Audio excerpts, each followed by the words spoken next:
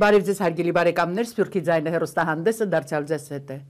Այսօրվա մեր հաղորդմանը ձեզ կներկայացնենք հայոց ցեղասպանության 98-րդ-ամյակին նվիրված մեր պատրաստած ակնարկները։ Ամեն տարի ապրիլյան այս օրերին աշխարհի որ ծայրում է լինի հայը դուրս է գալիս սգոցույցի։ Աշխարհին պատմելու եւ իր արդար դատը պահանջելու, քանզի պարտք ունի կատարելու, ավանդ ունի իրագործելու, որ հանգիստ առնեն իր նախնիների հոգիները։ Ամեն տարվա պես Times Square-ում հավաքված հայության հոծ բազմությանը միացած ամերիկացի քաղաքագետներ եւ արդարության պայքարին նվիրված անհատներ մասնակից եղան Մեծ Եղեռնի ոգեկոչության միտինգին, որ կազմակերպել էին Վարդանանց ասպետներն ու դուստրերը աջակցությամբ հայկական բոլոր կազմակերպությունների եւ եկեղեցիների։ Հանրահավաքը հանդիսավարությամբ Քնեթիքեթի համալսարանի ռեկտոր պրոֆեսոր Մերի Փափազյանի եւ Արմեն Մկամբերի սկսվեց 1 րոպե լռությամբ հարգելով Բոստոնի մարաթոնի ահաբեկչության եւ West Texas-ի վթարի զոհերի հիշատակը։ Սրբազան հայր բարձր Ամերիկայի Միացյալ Նահանգների եւ Հայաստանի քայլերքերը կատարեցին Անջա Ավշարյանը եւ Նայիրի Գաբրելյանը, բաղակցությամբ Վաղարշակ Օհանյանի։ Այնուհետև հնչեց Սրբազան հայր բարձրաշնորհ Օշական arczepiskopos Չոլոյաննի բացման աղոթքը եւ խոսքը։ Freedom cannot exist without truth. The truth must be recognized before we can be truly free of the nightmare that plagues us still. It is up to us to proclaim the truth, upholding the promise we made to our survivor generation. It is a promise that remains fervent and firm deep down in our hearts and souls. Ինչպես ամեն տարի այս տարի նույնպես հանրահավաքին ներկա էր Նյու Յորքի սենատոր Չակ Շումերը, հայոց ցեղասպանության ընդունման համար ակտիվ պայքարող, որը իր խոսքի մեջ նշեց. First, let me say Parev. Parev. Thank you. And I would particularly like to extend my greetings and respect for our survivors who are living testament to the genocide that occurred. And we promise you this. First, we wish you God give you many more years. But we promise this, that even when the last survivor is gone, we will keep the memory of the Armenian genocide alive. Because that is our duty to do what is right. Այնուհետև պատմաբան պրոֆեսոր Դենիս Փափազյանը, որ 40 տարուց ավելի Վարդանանց ասպետների անդամ է, ներկայացրեց հանրահավաքին աջակցած միությունները։ Շնորհակալության խոսքեր ուղղեց կազմակերպիչներին, մասնավորապես Հրանտ Գուլյանին, որը տասնամյակներ շարունակ իր լավագույնն է ներդնում Times Square-ի այս հանրահավաքների ձեռնարկության գործում։ It's the most treacherous and evil crime ever committed, because it not only destroys human life, but whole cultures and civilizations, robbing mankind of the significant part of our heritage. The Knights and Daughters of Vartan, with the aid and support of numerous Armenian organizations and individuals, many of whom will be introduced today, have carried on this commemoration in Times Square for more than a quarter century. I think we owe a great deal of thanks to the chairman of the organizing committee who has been here from the beginning, Mr. Hrant Gulyan. Hrant Gulyan, please. Ամերիկայի քաղաքական գործիչներից այս տարի ներկա էր նաև Նյու Յորքի քաղաքի վերահսկիչ Ջոն Լյուն։ 98 years later, the oppressors still refuse to admit the truth, that 1.5 million people were killed in the Armenian genocide. This is a fact of history that has to be accounted for, it has to be confessed to, and only then can we as a people, we as a world move forward. And so, you know, it's 98 years. I'm hoping that this is something that we don't have to commemorate the 100th year for. And I'm hoping that there's some action that will be taken so that we don't get to that 100-year mark. It's 98 years. And if you'll judge by the crowd today, I think this is one of the biggest remembrances we have ever had. I think it's sending a very strong message here in New York and throughout the world that the Armenian genocide will not be forgotten. Այս տարի հանրահավաքին մասնակցում էր նաև Բոստոնից ժամանած հայազգի շերիֆ Փիթեր Քութուջյանը։ My grandmother was a Gold Star mother. She couldn't even speak English at this point. But she never doubted her patriotism. She never doubted her love for this country. Now I have 3 young children. Peter, who's 9, Christian, who's 8, and Isabel, who's 4. And it's my responsibility to continue to teach the lessons that we have learned, that we know about, to my children, to pass it on from generation to generation to generation. Patriotism and perseverance. Fighting every day for the recognition of this genocide. For my grandparents, for my parents, for my children, for your family as well. Patriotism for this United States of America, because if we do not acknowledge this genocide, then we are not true patriots here in the United States of America. Հայ բարեգործական ընդհանուր միության անունից խոսեց կրթական ծրագրերի պատասխանատու Նաթալի Գաբրիելյանը։ Ելույթ ունեցան նաև ներկայացուցիչներ Ռամկավար ազատական կուսակցությունից, Հնչակյան կուսակցությունից, Հայ հեղափոխական դաշնակցությունից, ինչպես նաև Վարդանանց դուստրերից Արփիկ Անդանը։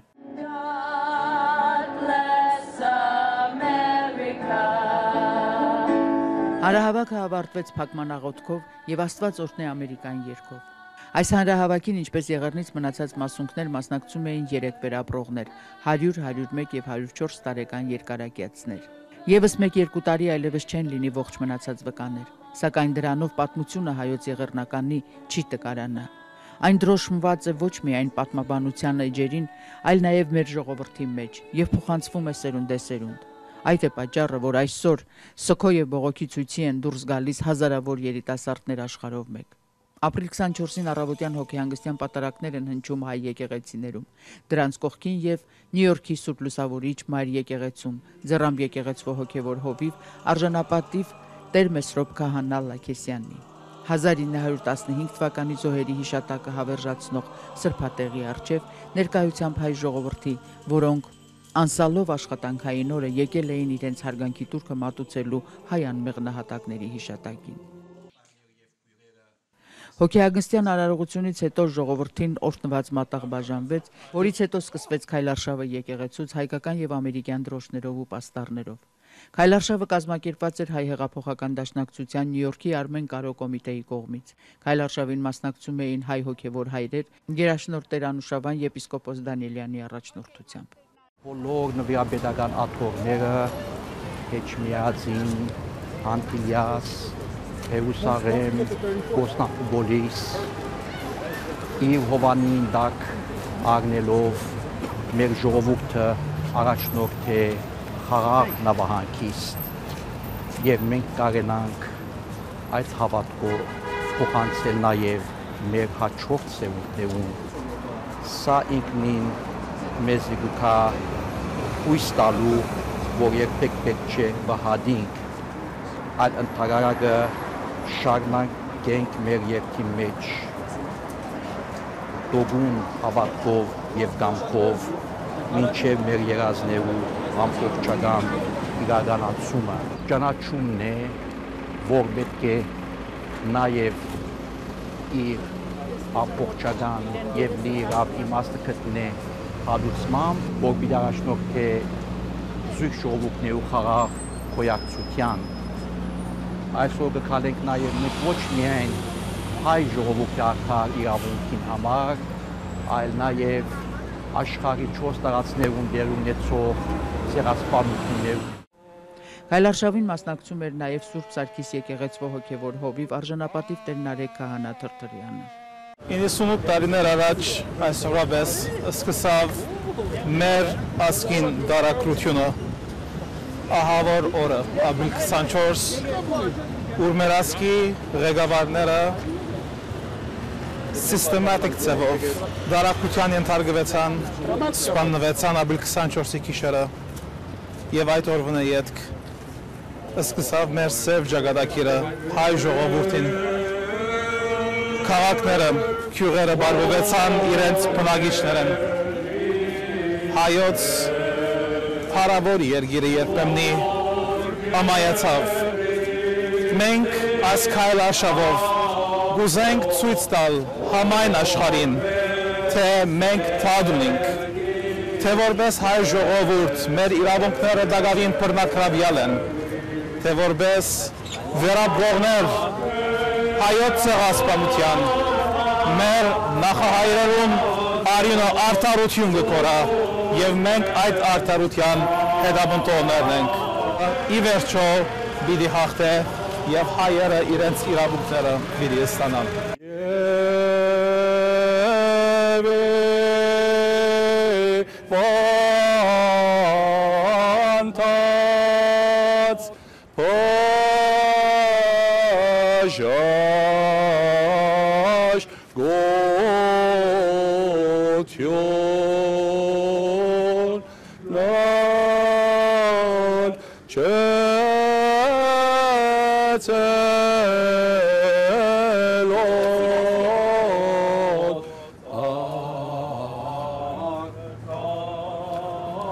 Այսօր ապրիլ 24 2013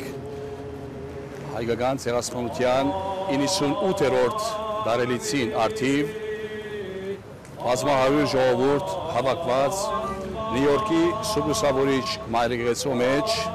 միասնապար կատարեցինք Սուրբ Պատարագ, հոգեանքսյան արարողություն, մադաղի օրհնություն, հանդիսապետությամբ առաջնորդական փոխանորդ Գերաշնորհ Տեր Անուշաբան եպիսկոպոս Տանիրյանի եւ մասնակցությամբ շրջանի հոգեվոր հովիվներու Սուբուսավորիչ մայրեկեղեցին հadouk առավելություն ունի, որ 13 տարիները ի վեր իր մեջ ներփակած է մասունքներ դերձորեն բերված եւ անցնող 13 տարիներու ընթացքին ամեն անգամ որ պատարագ եւ հոգեանքիստ կմատուցենք, մենք կսկանք մեր նահատակներու ներկայությունը մեր մեջ եւ միասնապար աղոտ կբարձրացնենք, խումբ կձգենք։ Մեր եկեղեցու հայրերեն մեկը ասած է, այն ասկը դոգուն է եւ երկար կդիմանա, եթե գիտե իր մերելները, իր նահատակները արգել։ Եվ այսօր ես ուրախ եմ ասելու, մենք այս ժողովուրդ ենք, գիտենք մեր նահատակները արգել եւ իրենց հիշատակով ապրիլ։ Գայլարշավի մասնակիցները հասան մինչև թուրքական կենտրոն, որը գտնվում է Միացյալ ազգերի կազմակերպության հանդիպակաց մայթին։ Թուրքական կենտրոնից քայլեցին մինչև մերձակապուրակը, ուր եւ տեղի ունեցավ մոտ 2 ժամանոց բողոքի ցույց։ Նպատակը մեջտեղ եկավ մեր հայ դատի հանձնախումբի եւ հայ աղբական դաշնակցության երիտասարդական կողմը եւ նպատակը այն էր, որ մոտենում ենք 100-ամյակին։ Ձևով ցույց տանք Ամերիկայի ժողովրդին եւ ասենք մեր ժողովրդին, որ միայն չեն գերտար եկեղեցիների մեջ արարողություններ եւ հոնդերեն տուներ տանք, այլ ցույց տանք, որ պահանջատեր ենք։ Եվ եթե որ 65 տվին Երևանի մեջ ժողովուրդը ելան եւ մեր հողերը կանչեցին, այն ժամանակը որ խոսալ չէր լարաս հողային պահանջ թե որն է բանի մասին, եւ այդ երիտասարդությունը, այդ ծերունդը եթե 65 տվին կարողացավ այդ երկրի մեջ այդ բանը ունե, նման երկրի մեջ որ մենք ապրենք, ասի նվազագույնն է որ կնանք իբրև հայ ժողովուրդ ուներ եւ հիշենք մեր անցյալը, ոչ թե միայն հիշենք եւ մեր երիտասարդությունը, մեր նոր սերունդը հասկանա, որ պահանջատեր ենք։ Մենք ունենք հողային պահանջ, ունենք կալվածներ, բացի որ 1.5 միլիոնը զոհ կացեր են այդ վիճակի եւ աշխարհին հասկացնենք, որ ցեղասպանությունը միայն մեկ ազգի հարց չէ, այլ ազգերու հարց է, մարտահրավերին հարցն է եւ եթե ասիկա կանգ չառնեն է, ասիկա պես շարունակվե, ինչքան որ մարտահրավերը ողջ է եւ կապրենք։ Հուսանք, որ դեպի 100-ամյակը կերտանք ավելի մեծը լա ձեռնակները եւ մեր ժողովուրդը արթննա, երիտասարդությունը արթննա եւ հասկանա, որ պահանջ ունենք։ Այս պահանջը մեկ օրվա չէ, երկու օրվա չէ եւ պայքարը դժվար է, բայց պետք է հաղթական լանք, կլանք հաղթական։ Հողը չի դրվի, հողը կարվի, ինձ է որ մենք Ղարաբաղը ազատագրեցինք, նույն ձևի ալ մյուսները պիտի ունենք եւ կասկած չկա որ պիտի լա։ Իբր ես հայ երդասարդ, վերաբրողներու թորն, իմ սելիկը սադիկա բիդլա, որ մենք երբեք պիտի օրում պիտի չձալանանք եւ օրումնա ձալաբադիկ պիտի չնստինք, մինչև այդ օրը, որ մենք մեր արտար իրավունքներուն դերը կդառնանք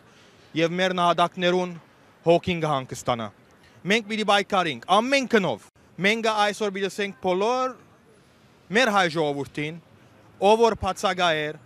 կալդարի անպայման միանան մեր երթին, մեր ցայնը պիտի բարձրացնենք մինչև այդ օրը, որ մենք գտեսնանք արտարություն։ This year it was decided to do this march also to let the world know in the center of the world in Manhattan about our issues with Turkey. I think it's, we've gone beyond the issue of recognition of the Armenian genocide. Maybe 30 or 40 years ago, that was the issue. Turkey would accept its guilt if it was only a matter of recognition. But we have an issue of reparations and compensation for what we have lost. My grandparents are from Western Armenia, today Eastern Turkey, and that dream will stay with me as long as I live, and I will pass it on to my children and grandchildren. Այսօր մեր ամենն դուխրորեն մեկն է, որ մեր ժողովուրդը զոհված է Թուրքի ցերքի դակ եւ ադիգա գիշենք որ մեր զոհյալները, զոհվածները եւ եղածին պես պետք է ազին չափ ժողովուրդ չի գա, բայց պետք է ավելի չանկտապենք եւ ավելի լավ ունենք։ Պետք է ամեն հայ ընդունե, որ շատ կարևոր օրն է ասմեզի համար եւ ասիկա ասոր վրա կոնե օրը 5 րոպե թող խորի։ Եթե ադիգա անենք արդեն գաչողինք։ Պետք է մենք ավելի հզոր ծևով աշխատենք աս ուղղության եւ ալ ընդունել չընդունելի խնդիրը չէ, մենք բանջներ ունենք ադոր վրա պետք է աշխատենք, այդ բանջներից ուզենք մենք Թուրքիայից եւ պետք է լա զինյալ բայկարի երթանք։ Իսկ ընդհանրապես հիմա շատ կխոսեն, որ ներողամիտը լանք, ներողամտության ճամփով երթանք։ Դու ինչ կխորիս այդ մասին։ Գխորեմ ան, որ Թուրքը չէ փոխված, նույն թուրքն է, որովհետեւ իրեն թորնիկներն են, մենք հա մերին զոհվածներուն թորնիկներն ենք, իրենք չենք փոխված։ 2 տարի առաջ ասկե իմ քրոջս թորնիկը սպանեցին Թուրքիայի մեջ զինվոր էր, Սևագին, սոանոր համար ասոնք չեն փոխվիր, մինակ ասոնց այդ խոսելիք բան չունենք մենք, մինակ կրնանք բայկար դալ ուրիշ ծևով։ Շուտով արդեն 1 դար կլինի չի լռում հայի բողոքի ձայնը, փոխանցվում է այն սերունդեսերունդ, ու չի հանդարտվում հայի միտքն ու հոգին, եւ չի հանդարտվի, քանի դեռ հայի արդար պահանջը չի ստացել իր հատուցումը եւ չի լռի բողոքի ձայնը, ինչպես որ չի լռել 98 տարի։